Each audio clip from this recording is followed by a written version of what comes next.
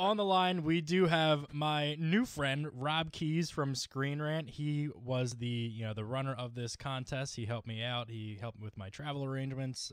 Got me to meet some of these cool people and showed me around a bit. Rob, how's it going tonight, bud? Rob. Hey, guys. Hey, Rob. Welcome to the show. How are you, pal? I'm awesome. I should let you guys know up front, I also shaved my balls for Hugh Jackman. Oh, nice. Fantastic. I hope he knows that. We'll have to send him some fan mail. Well, now that we just got intimate and personal, I feel like we already know you, Rob. Yeah. I mean, I got a bro hug before I left New York, but I mean, this takes it a step further. Yeah. Yeah, man. You gotta do what you gotta do. So before we get into more of last weekend, just let everybody watching and listening at home just who you are and what you do over at Screen Rant.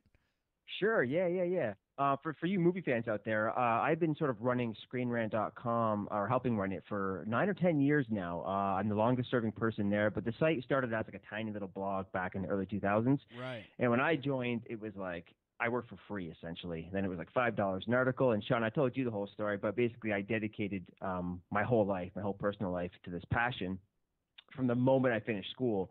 And myself and a bunch of hardworking, cool people who still work for us grew it to the point where it was like the largest independent movie site in North America. And then we got sold to a company in my homeland up in Canada. And now I work for them as like the editorial director for their entertainment properties. So that includes Screen Rant and more recently Comic Book Resources, which is another fantastic site if you like comics and movies and the cool stuff we all love. Yeah, we definitely share a lot of articles from both of those sites onto our social media pages as well and use you guys as sources because, you are a trusted source in our eyes, so we love to get our news from you guys. So Bill and I were actually just talking some Canada stories from the times that we were up there. Have you ever been to Bearfax in Toronto, the strip club? I have not. No. Well, you don't live too far, so you should take a trip over sometime.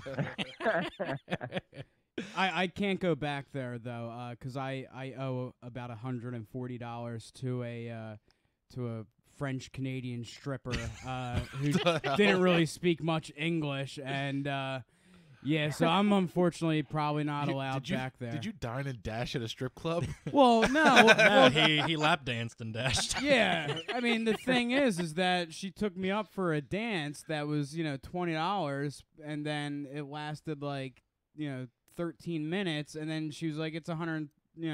That's how they get you. Yeah. Well, the music just kept playing. I mean, like, geez. That's beautiful. Yeah. So getting back to this past weekend, away from the stripper talk. So Rob, we just played the audio from my interview with Hugh Jackman. You got to interview Sir Patrick Stewart, Boyd Holbrook, and director James Mangold. Tell everybody a little bit about how those went and what it meant to you, not only as somebody in your profession, but just as a fan of their work, from just being a fan of the films as well. Yeah, that's really it. I do try to separate myself between being a quote-unquote journalist, which I don't think me and my team are. We're more analysts than anything else. But, I mean, the X-Men animated series defined, I think, who I am as a kid. I grew up with that. So, like, I think me growing up with all these things which are super popular now, from superhero movies to Star Wars, is kind of like it's why we're so successful, because we grew up passionate about this stuff, and now it's what we write about, right? Oh, absolutely. And so I was very fortunate. And Sean, I told you the story, but I was very lucky in that as part of what we do, we get to visit the sets of some of these amazing films. And 3-4 years ago, I visited the Australian set of The Wolverine, which was also directed by James Mangold. So I was very fortunate in that I had already met James Mangold and Hugh Jackman, and I also interviewed Mangold another time when he was showing us some footage when he was in post-production on the Wolverine. So I have like a very good banter with him, and he's super passionate, knowledgeable. And if you watch that interview when it goes live on ScreenRant.com this week, like you're very lucky in 4 or 5 minutes if you get 2 questions in, because he will just take your question and run with it forever. And I wish he's one of those guys you could talk for hours to, because he just has so much film knowledge and ideas for what. Like I kind of wish they would. It's a shame this is the last Hugh Jackman film, because I want to see James Mangold and Hugh Jackman make like 12 more, And after seeing this movie, it's easy to say that too. But so the real special one for me was meeting Sir Patrick Stewart. He was my first interview of the day. Another thing I grew up with was Star Trek: The Next Generation. My whole family loves like Trek, and my mom just absolutely loves Patrick Stewart. So Sean, if you couldn't go, man, my mom was going to take your spot. Sorry, Mrs. Keys. Yeah, I'll make her listen to this, and she'll yell at you. But yeah, so he was just great because Charles Xavier's a very cool character. He's played him for as long as Hugh Jackman's played Wolverine, and he had some very, very cool stuff. And what's interesting is that when you interviewed Hugh, he kept I felt like he kept intentionally trying to remind you that this is the last time he's playing the character that he's done. Whereas Mr. Patrick Stewart, who's significantly older but just as wise and handsome, was saying, you know what, I would love to do more movies with Ian McKellen. I still want to play more X-Men films. Please, Fox, make more X-Men films with you with guys the had older posted Charles. that article that he came out with the other day saying, he doesn't want to be done with it. He wants to keep going with them. So, I mean, who knows what's going to go on from here. But I'd be all aboard seeing, Patrick Stewart continue as Professor X. Patrick Stewart, I mean, if you follow him and Sir Ian on Twitter, the two of them have this very eclectic bromance that takes place where they're always up to some type of, scheming activities and stuff like that. And, so I think that definitely transcends onto the set where they have that chemistry. And I think, you would like to see them kind of really play off each other and, do something that has a little more brevity to it. Whereas, as we're winding down here on the Fox movies with them, it's a little taken back. It's a little less involved, and the fact that he wants to continue doing something like this, I mean, the guy's still working. Let him work. He's very spry. Sure. Yeah. And Rob, I gotta say too, I'm a big Star Trek fan as well. I know Sean's probably thinking right now, like, oh, great, Bill just said Star Trek. He gets it every time with because our guests. the last 6 guests got derailed because of Bill bringing up Star Trek and, went off topic. So, I'd like to pick your brain about the Star Trek new series filming. But I do want to, continue with Logan. Maybe we can circle back in a moment here. Sure. But Rob, what was your thoughts on the movie? I read Sean's spoiler review, so you don't have to hide anything from me. Yeah. Well, we don't want to talk. No. I don't want to talk about any of stuff like that. So I just wanted to let him know. My review is posted to our social media pages and on our website as well. The embargo did lift for that. What was it, yesterday at 4:30? Rob, am I correct? Yeah, something like that. Yeah. So we're actually able to trade with Cuba again too, as part of that deal as well. So if you do want spoilers, if you want to know what happens, you can go over and check out that article. I did a full write up on that. But getting back to what you were going to ask, Bill, go ahead. So Rob, you got to screen this movie as well. I got some insight. After reading what Sean had to write. Where do you feel like the franchise, where do you feel like it's going right now? I mean, Hugh obviously reiterated many times, as you clued in, that he's really trying to let you know this was the last go. But do you really feel that that's the case, and do you feel like that the X-Men franchise is done in this avenue of Wolverine and Charles Xavier as well? Oh man, that's literally $1 billion question. Yeah. But I'll say this: like Patrick Stewart told me in our interview, you never say never. And if this movie banks $500 million, which it easily can, that's not Deadpool money, but it's fantastic money for an R-rated action movie and an R-rated Wolverine movie. Right. With the reviews it's getting, it's sitting at 96% of Rotten Tomatoes. Yeah, I saw that today. And the fans love him. They finally told the story. Like, how can you? If Ryan Reynolds, who's producing Deadpool 2, comes up to you and say, "Yo, Deadpool 2 sets up X-Force. This is who's going to be in the cast. We want you in it." Is Hugh Jackman going to be like, "No, I'm going to work on something else instead"? It's like, come on, Hugh, really? How can you not do an X-Force movie as a supporting character as Wolverine? That being said, who knows if they even want Wolverine in the X-Force? But I don't know. I think if it's just the reception is so positive, I think I would not be surprised if he doesn't star in any more movies. I wouldn't be surprised to see him cameo in a few. Yeah. given that we're seeing so many different timelines, you'd almost like have to see him cameo as part of the tradition, I guess. Right. As for the future, I don't think Fox knows, man. Like the Gambit movie, which I was very curious about, has been through like 4 different directors already. It still doesn't have a green light. And then on the X-Men front, they're trying to do a couple of different things because, as you know, X-Men Apocalypse was not exactly a home run for the studio. No, and so no, it wasn't. So they're scrambling to kind of follow that up because they do love that cast and working with Fassbender and McAvoy. So they're making X-Men Supernova, or that's the working title. They're also making a whole new team movie called X-Men New Mutants, and I think they want that to be like a new First Class and hopefully launch a new trilogy. And, of course, they're going to run with the Deadpool, Wolverine-style rated R films. At the very least, by planting like 3 or 4 different potential franchises, 1 or 2 of them will land for sure, and they can run with those. And with these rated R movies being home runs, Deadpool and now Logan, they're like catering to an audience of fans like us who grew up with this stuff, who are older, more mature, and want these mature stories and mature characters on screen that none of the other franchises are doing. DCEU from Warner Brothers and the Marvel Cinematic Universe are too afraid to deal with rated R material. So far, I bet that will change. So Fox has that above everyone else right now, and that's kind of cool. I like that. And Rob, I think I don't know if it's Fox's intentions right now, but what I feel is working with the whole R-rated movie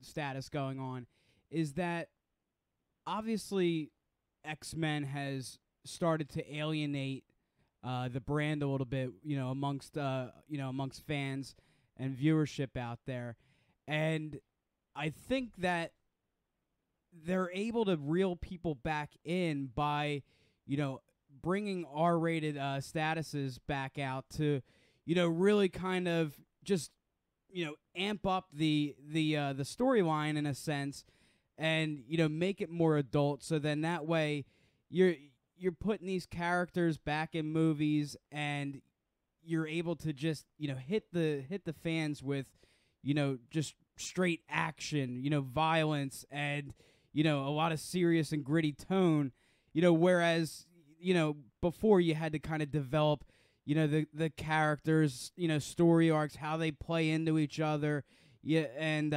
really kind of develop a timeline.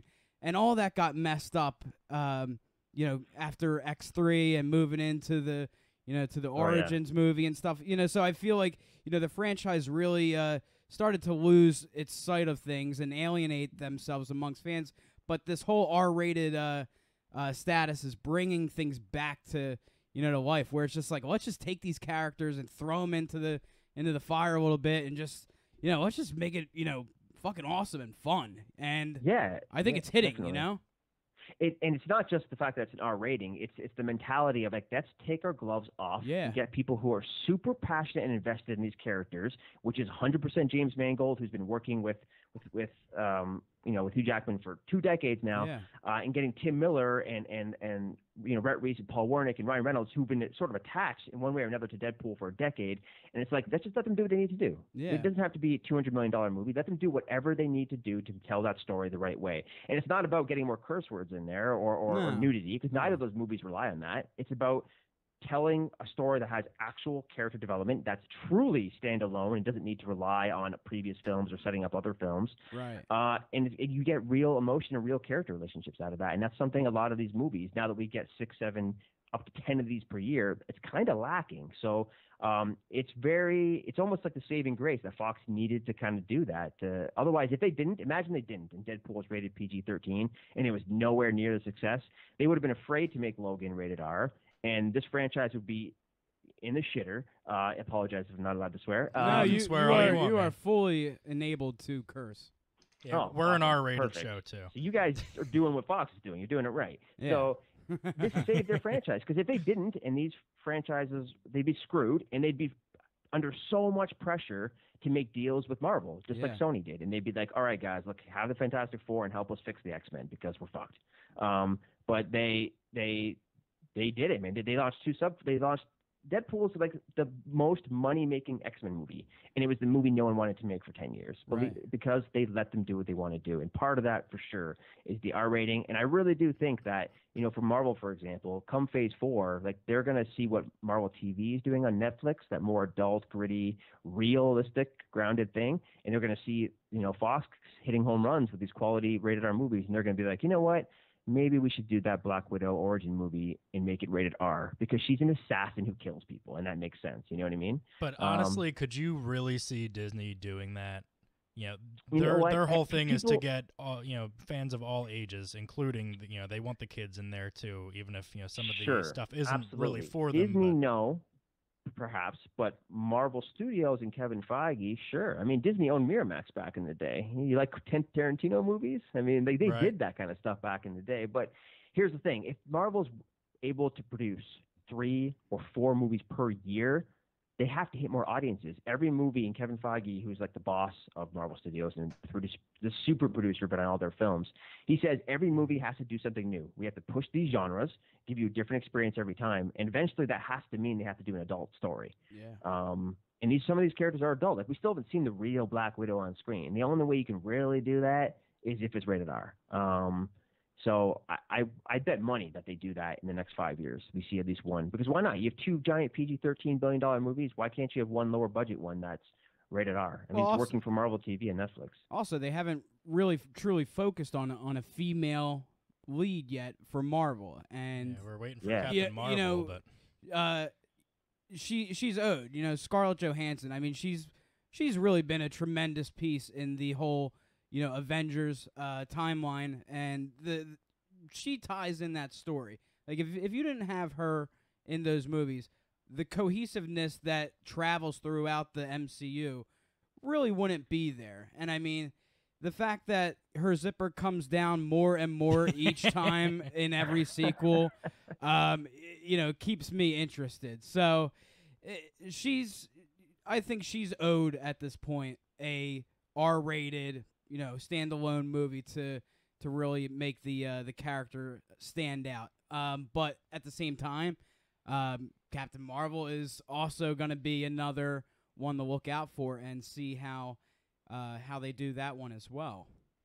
Definitely. Also, Ant-Man and the Wasp. That'll be technically your first headlining female hero you'll see in the MCU, 2018. And then you have Captain Marvel afterwards. But Captain Marvel you'll see first in Avengers. She'll have an appearance there. But I think we get her origin story in 2019. And then I think no matter what happens to Black Widow, even if they kill her off in Avengers 3 or 4, you can still do the origin story prequel afterwards. Yeah. And I think what you said is true, man. As an actress, she's one of the most famous worldwide, one of the highest paid, most successful actresses. She carried Lucy a couple of years ago to make big money. She's carrying Ghost in the Shell, which is a very challenging adaptation coming out next month, actually. And 100% she can carry a Marvel movie. With Marvel's marketing power, they can launch Ant-Man. For sure they can do Black Widow. So I'd love to see them do that. Rob, what are you excited for out of the MCU coming up in the next few years? And whether if you have insider knowledge or not, I'm just curious about what things you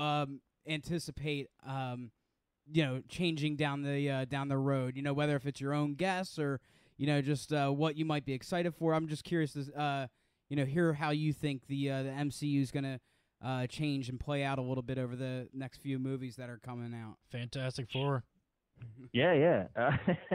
I would love to see Fantastic Four. I would love to see them not fuck it up again. Yeah, and that's the thing.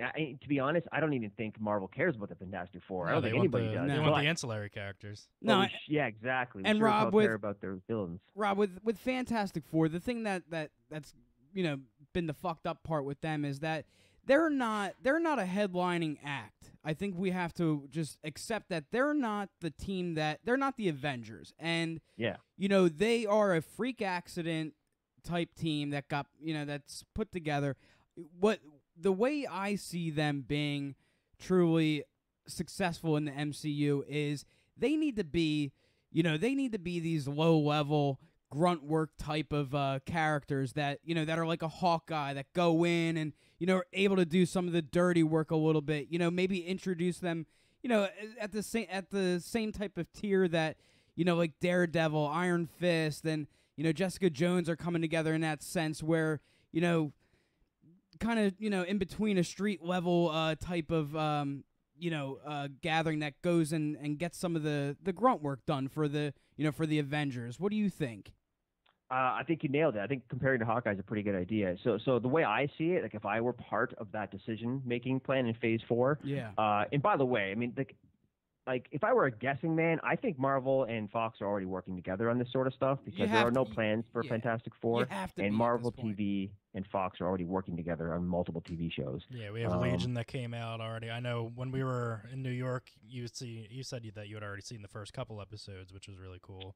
And then there's the currently untitled one with that's going to focus on the family who's on the run. There's supposed to be Sentinels in that. So there's definitely already the collaboration between Fox and Marvel with the the TV aspect, and so you got to think there's some kind of reciprocity there for what's Marvel actually getting out of this besides getting their name on these products. There's got to be something else going on.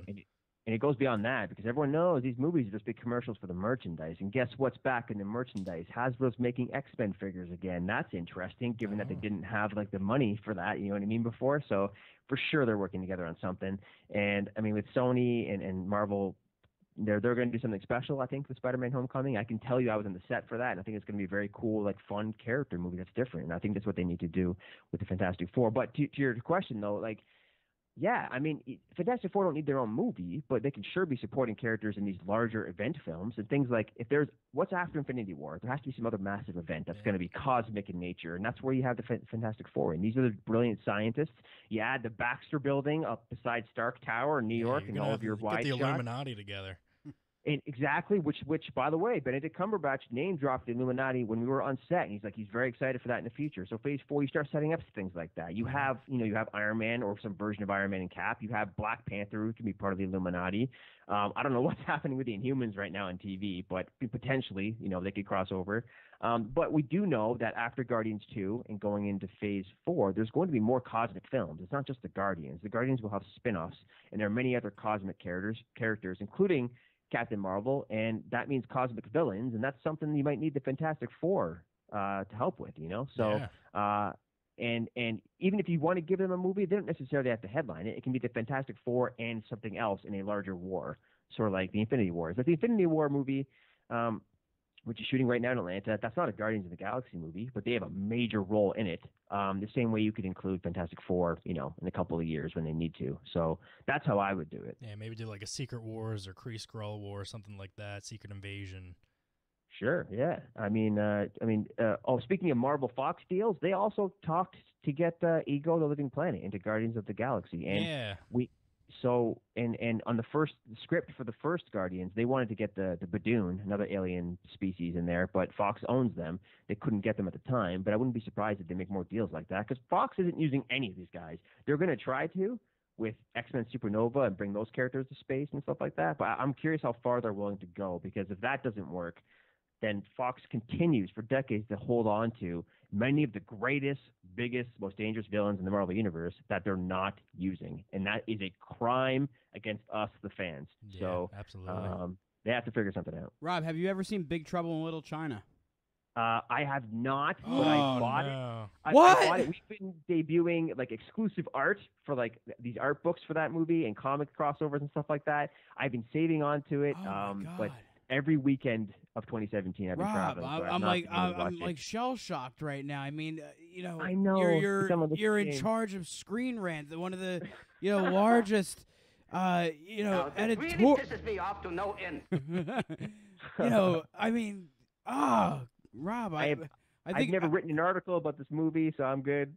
All right, well, we're giving you homework. We got the rest of the weekend here. You're going to watch it. I want you to review it and share it with us, and then we can compare notes on it. I think that's sure. That should because be Sean and I were talking earlier about Ego the Living Planet and Kurt Russell, and there is a creature in Big Trouble Little China that I had referenced and said, Sean, it would be hilarious if Kurt Russell as the Living Planet was this creature. So it's just a small reference that would be interesting.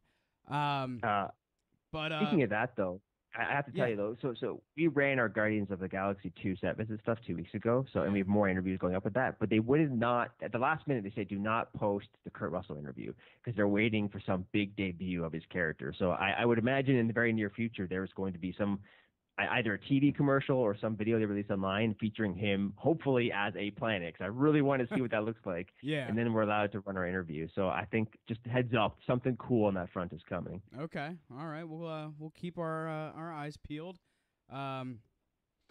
Yeah, well, we just have you for another minute or so. We're gonna let you go. You know, it's Saturday. I'm sure you got something to do.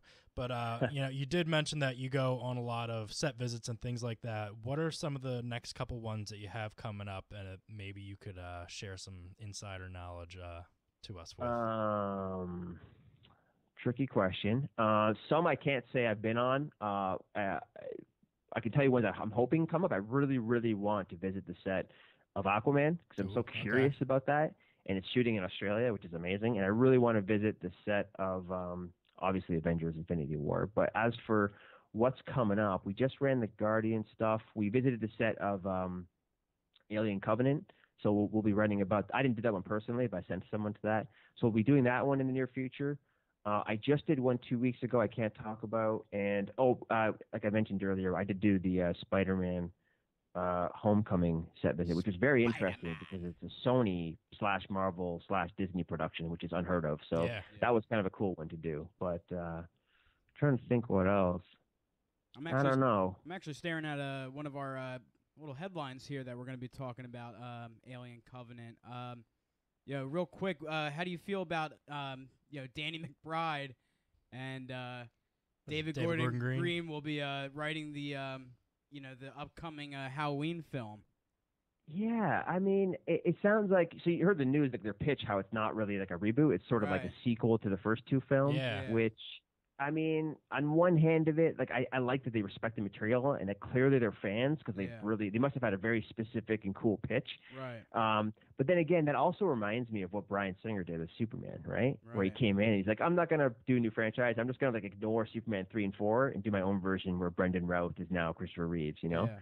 And that didn't really work out. So I don't know. Who knows? I mean, I think Halloween, sort of like the Saw franchise, is invincible, and it'll come back in one way or another every so many years. So, I mean, sure, why not? I'm sure they have a cool pitch. Yeah, and I just realized I did a terrible segue from Alien Covenant to Halloween, but my segue was the fact that Danny McBride is in Alien Covenant. That's right. And did you say you were on the set for that? Yeah, one of my main editors I sent to that one. Another great trip to Australia I missed. Yeah. We didn't really get much out of this. Do you think Danny McBride's going to be the typical like Kenny Powers type of a personality, or do you think he'll be kind of like like a regular person? Like a regular, I'm steering the ship here, type of guy? He's going to be like, I think, like a hyper-intelligent space trucker sort of guy, where it's like he's taking it seriously because it's like a horrible shit is happening around him. But I think he's also going to have like that sarcastic humor that he should have. Yeah. I think for sure he's some form of comic relief, but I don't think it's going to be out of place. You know, there's always a character like that in these movies. Yeah, a big fan of him. Oh yeah, absolutely. Yeah, he's good. And he's a smart. I mean, he's actually like a genuinely smart like writer. So it's kind of cool. He's one of those guys like kind of like Seth Rogen. You see them and you don't think like whatever. He's just a funny guy. But like no, these guys like produce, direct, write. They're smart. So if he's invested something, it's as a fan of the genre, like you should probably pay attention to it. I would say. Right. All right. Well, Rob, we are going to let you go. Thank you so much for calling in. Maybe we can get you back on sometime so you can share what you've been up to. Good luck on any of your upcoming set visits, any articles that you're going to be writing, and we'll definitely be sharing out your interview videos with some of the X-Men or Wolverine cast.